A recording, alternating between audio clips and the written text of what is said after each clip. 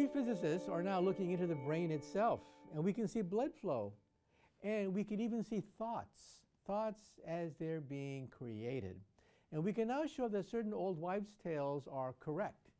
Every parent, for example, believes that their teenage children suffer from brain damage. It's partially true.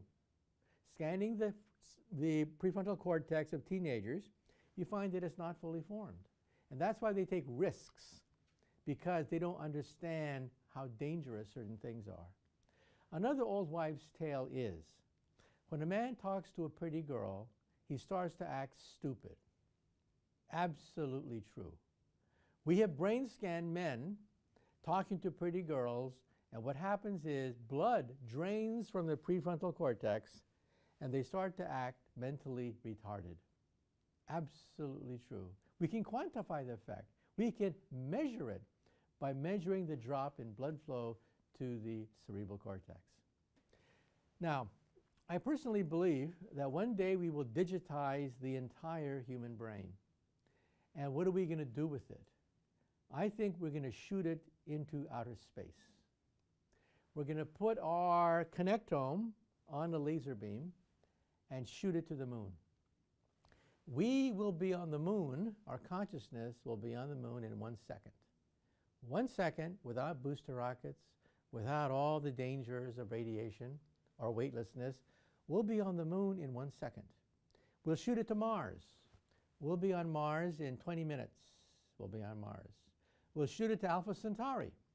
We'll be on the nearby stars in 4 years. And what is on the moon? On the moon is a computer that downloads this laser beam with your consciousness on it, downloads it, and puts it into an avatar. An avatar that looks just like you. Handsome, strong, beautiful, whatever, and immortal. And you can walk on the moon. You can then go and explore Mars. In fact, I think that once we have laser porting perfected, you'll have breakfast in New York, and then you'll go to the moon for brunch on the moon. You go to Mars for lunch, and then you go to the asteroid belt in the afternoon for tea, and then you come back to Earth that evening.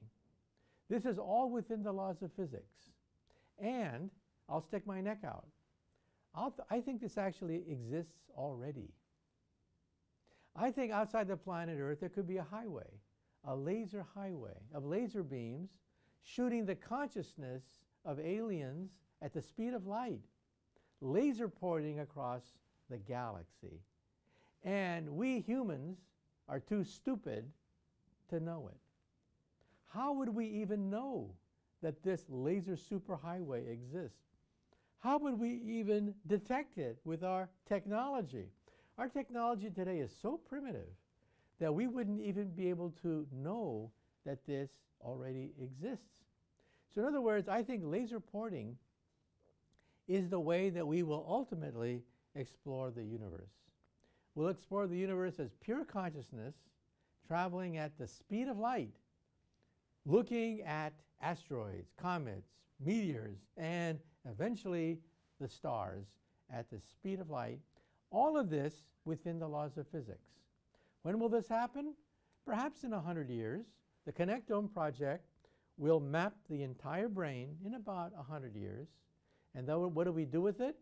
I say we shoot it to the stars.